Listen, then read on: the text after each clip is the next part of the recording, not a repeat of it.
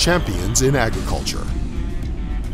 I'm Erica Earlbeck. For this edition of Champions in Agriculture, I'd like you to meet Sawyer Gentry. Sawyer is a member of Lubbock Cooper FFA, and tell us everything that you do in FFA. So I'm on the floral judging team. I also compete in chapter conducting. I have a science fair experiment or science fair project that I do, and I also have a floral job that counts as my essay.